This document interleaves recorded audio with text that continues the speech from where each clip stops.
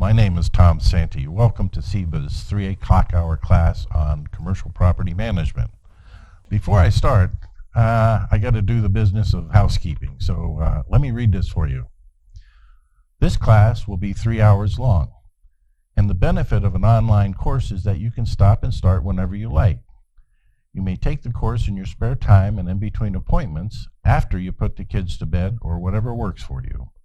After completing the course in its entirety and successfully answering the quiz questions, and I hope I teach you well enough that you'll be able to answer the quiz questions, you will earn 3 continuing education clock hours. Thanks again for joining me today. Let's get started. Let me tell you a little bit about myself. I retired from the business a year and a half ago after 50 years. Yeah, I'm old. I can't help it, but I think it was a wonderful career, and for those that are just getting into it, you can't get into a better career.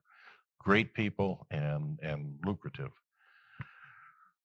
I got out of the Navy after 4 years, 4 months, and 13 days in Oak Harbor, and so I ended up going to Western Washington University. I spent 3 years there under the GI Bill and graduated with an English degree.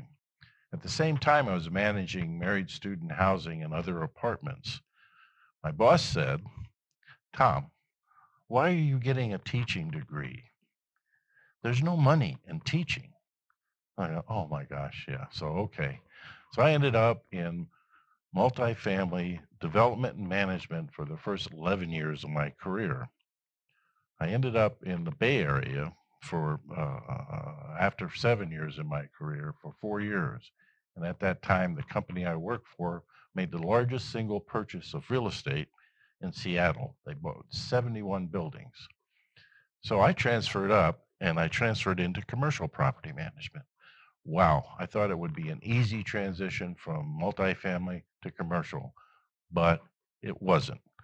The good news is my boss put me into RPA classes with BOMA, 2 classes every quarter. So I went through and got my RPA in 2 years. Now RPA we'll talk about in a little while, but that helped a lot and also allowed me to make connections with people in the industry so I could network, get questions answered. And that's the beauty of our industry. You can, in that network, if you have a question or you need some help, you can reach out to those folks and get some help. So after a year and a half in commercial property management, my boss left. So I went to the general manager and asked if I could have his position. And of course he said, "Tom, you've only been in commercial property management a little over a year. It takes 5 years to become a commercial property manager." And I said, "Hey, wait a minute. It takes 5 years to become a brain surgeon." But he's kind of right. It takes a while in this business to really get your arms around the multifaceted aspect of it. What we're going to be doing is we're going to give a 30,000-foot overview of commercial property management. We're going to talk about the evolution of commercial property management as a profession, the types of buildings managed, the business of property management, the role of a property manager, the qualifications of a property manager, the asset manager, and understand it wasn't that long ago property managers loved to put asset manager on their cards, on their business cards instead of property management. But there's a distinct difference between property manager and asset manager. They are not the same profession. We'll talk about those differences.